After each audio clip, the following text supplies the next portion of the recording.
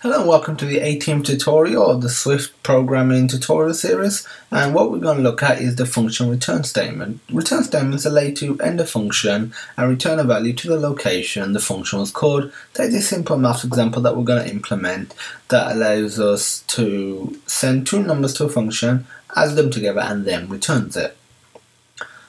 It doesn't print line or anything like that within the function. We'll be doing that ourselves because obviously you might not want to print line, maybe just want to get a value, and that's usually what you want to do. So the general way is to put the keyword func, so because it's a function, then you put print function or whatever your function name is.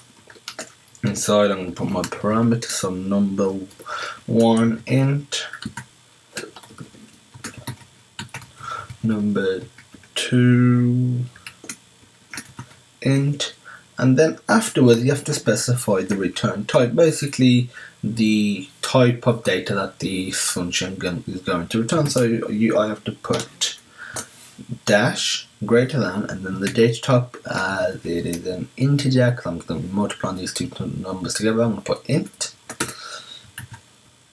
And now we can go ahead and implement that function. You might notice it's moaning that missing return in a function expected to return in. If you have a function and you have a return type, you have to return. You can't not return.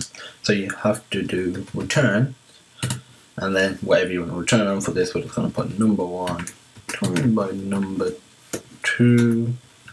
That is it. And now we can just call this, and we'll call it within the print line. So we'll do print function. We'll specify two numbers, 5 and 6. So we'll get the result of 30. Run it and we get the result of 30.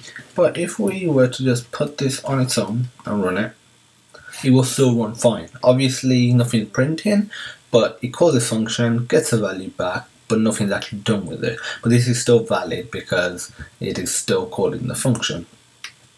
The return type is important because obviously you don't want to put something like double in there if you're not returning a double. Likewise, you don't want to put something like int in there if you're doing some sort of division. Most likely if you're doing division, you'll probably want it in decimals. You might want it as an integer, but just something to bear in mind. So yeah, that's it for this tutorial. In the next tutorial we're going to look at classes. If you have any questions, feel free to message us at support@somnosystem.co.uk. The email will be in the description. You can comment on this video or just directly message us via YouTube.